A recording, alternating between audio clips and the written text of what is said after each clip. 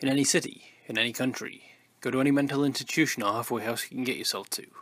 When you reach the front desk, ask to visit someone who calls himself the holder of wealth. The worker will raise one eyebrow, as if puzzled by your request. Ask a second time, and the worker will shrug and take you across a street where an opulent mansion awaits. If you are observant by nature, you may notice that the mansion was not there when you started your quest. Its owner would rather you didn't think about such things. Inside the front door will lie a grand staircase, spiraling up across the foyer. The walls will be covered with fine paintings, and a large marble statue will rest on a pedestal by the base of the stairs. The statue's eldritch features will evoke an image of a truly horrific beast, at once both alien and evil.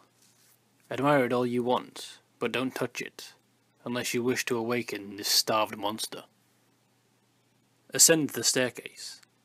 As long as you don't touch anything, you will be safe. Don't panic. At the top of the stairs you will find a small wooden door. Its plain and unassuming appearance is a sharp contrast to its decadent surroundings. It will open on its own for you, so long as you're not afraid. Past it you will see a man, with a pointed goatee and short, cropped, gelled hair, standing behind a large mahogany desk. His suit is made of both human flesh and Italian silk. He may speak, and at great length. He will talk about his amazing, beautiful house, and a lovely statue of his concubine resting downstairs. Do not interrupt him, and do not answer any questions he may ask. When he is finished, steel yourself and confidently ask, "May I have my salary?" He will proceed to explain to you, in great detail, the value of life. He will talk of things worse than death, and he will tell you exactly what he expects you to do.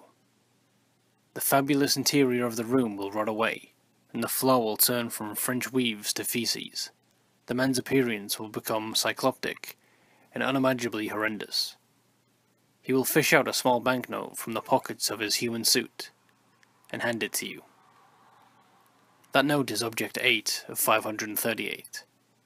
Its holder is counting on you to spend it.